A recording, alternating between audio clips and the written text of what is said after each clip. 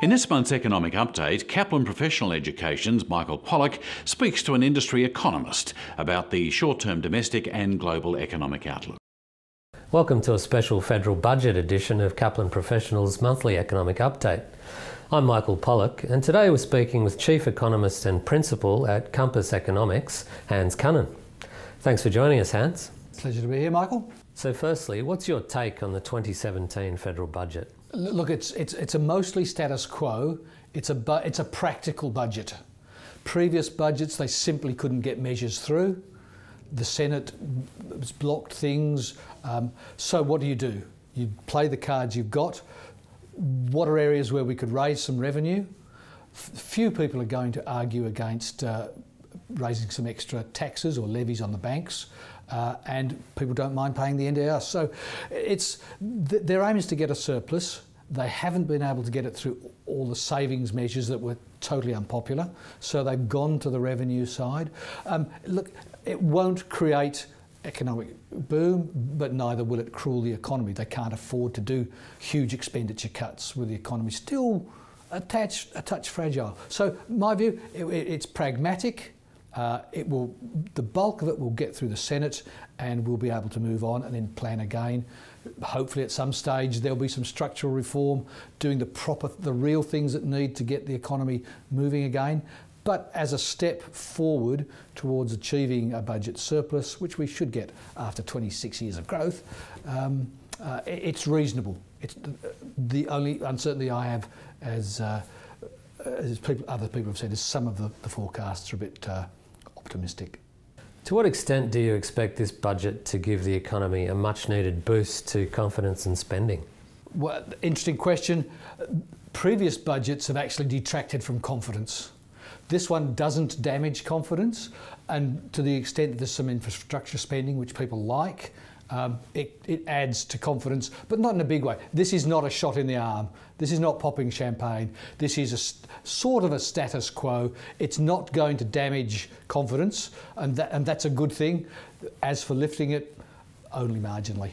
Was the government's decision to do the infrastructure spending itself rather than incentivising others to do it the right move, in your opinion? I think it goes part of the way. When you look at the positive reception that Victoria and New South Wales have had through infrastructure, they want to go on the coattails of, hey, infrastructure spending is currently popular and it does create jobs in the short term. Whether it's a good long-term investment remains to be seen, but by getting involved again and being able to borrow at very low rates, they've been encouraged by economists to step up in the infrastructure space for a while. Could they have done it could they have got more private activity going? They will probably work on that so that they hopefully get the best value for taxpayers. But it's popular, it creates jobs, so it lifts confidence, it lifts their perception, so it's been done. The government now seems to be focused on increasing revenue with a plan for it to grow by more than 4% in real terms over the next 4 years. But that rate has only been achieved once since the GFC. How realistic is this target in your view?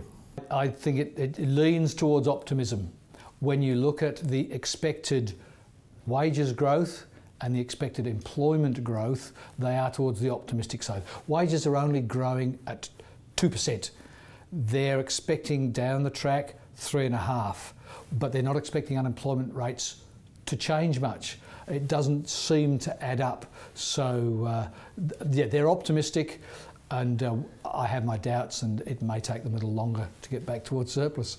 So Hans, to what extent do you expect the 30% tax offset on voluntary super contributions for first home buyers to have on tensions in the housing market?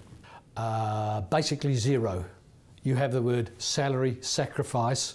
They're not two words that go together for 35-year-olds. Putting away money now. The amount of money to be saved through taxation is minimal. The paperwork will be maximal.